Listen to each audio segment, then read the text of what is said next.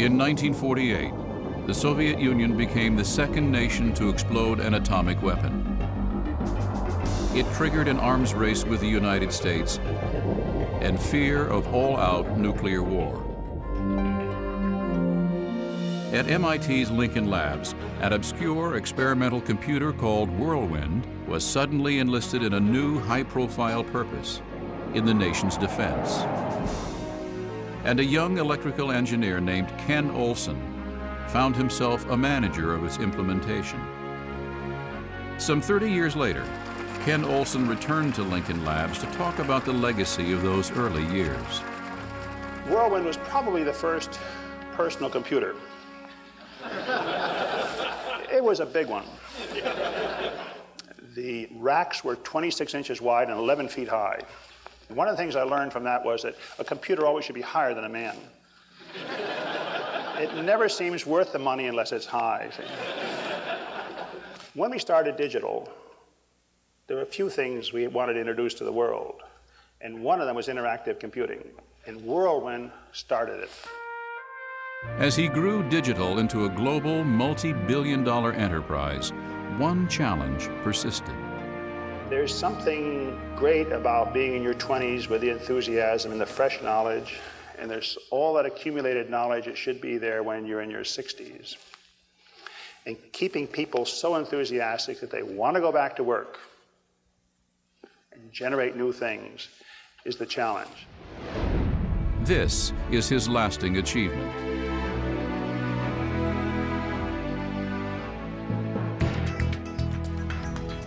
Olsen's insight into the value of interactive computing became the paradigm for a new industry. Up until digital was invented as a corporation, you had mainframe computers that were behind glass walls, and none of us could get into those glass walls. DEC really brought computing to people. And a lot of what's happened with PCs and with networks today is a result of the idea of bringing computing to people.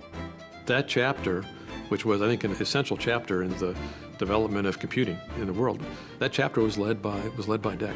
Today we have things that we wear on our belts that are really full-blown computers, and you cannot go from the mainframe behind a closed door to things that are on our belts today. In between, you have to have a company that knew how to bridge that, and that's what digital's legacy is. Digital's legacy is in pioneering networking, Ethernet, email, and the Internet. Even as late as '95, I'll attribute DEC as being the dominant force of creating the components for the Internet. All of those were done using alphas and VAXs, so that first wave of the Internet really rode on VAX. Very few people know this, that the labs within digital actually built the system that NASDAQ originally ran on, and that was the legacy of Ken. They did some early work on IPv6, which is version 6 of the Internet protocols, which even today are now beginning to get accepted as a way to take the Internet to a larger scale. The product innovation was explicit. The structural innovation was immense but implicit. I don't think they recognized or knew that they were inventing a kind of a new way of work getting done. It was a new way experienced by everyone Ken Olsen touched. If you talk to the people who were down in the middle of the organization, they have an intuitive sense that we worked for a great company. DEC was unique because it was such a strong values-based company. Ken, from my point of view, he was the value. His values were the company's values, and it meant being ethical, being honest, being kind to people. Without him, I don't think I would have the career I have now. I had no college education. I had what they call digital street smarts. I learned from digital.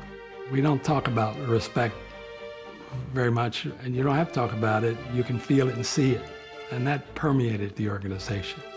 In Ken Olsen's organization, there was power and personal responsibility at every level. If he thought someone was doing a good job, it didn't matter if they were high or low in the company, he would take their opinions. I don't think there was any kind of a quota system for so many women or so many minorities, but I think people were given a fair shot. They used to go to Ken. A lot of the people would go to Ken, the engineers or whatever, and complain about something I wouldn't allow them to do, but he'd always tell them, she's the boss. And that always worked, you know, because I never tried to be the boss. I just tried to do the right thing. And if they didn't like it, I couldn't help that, could I? People would talk about the company as if, you know, they were part owner. We loved working there. Employees felt that empowerment all the way down to the lowest levels within the corporation and came up with new solutions. In the 1960s and 70s, in a nation torn by racial strife and social injustice, digital employees felt empowered to come up with their own solutions. We took that on as a charter. We recruited 500 kids. We married them with managers in the company, managers at the colleges, managers in the community. We had a support staff at Freedom House. We did tutorials all summer, and if any of these kids got in trouble during the academic year, we would get resources to them to get them up to snuff. We had a 96% retention. All these kids graduated. They're remarkably successful. They own their own companies. They're lawyers, they're doctors, they're investors, all because of the Olsen legacy. Ken and his wife Alaki, just the goodness of their hearts, said, I want to fund that. And it became the most exciting thing in Boston.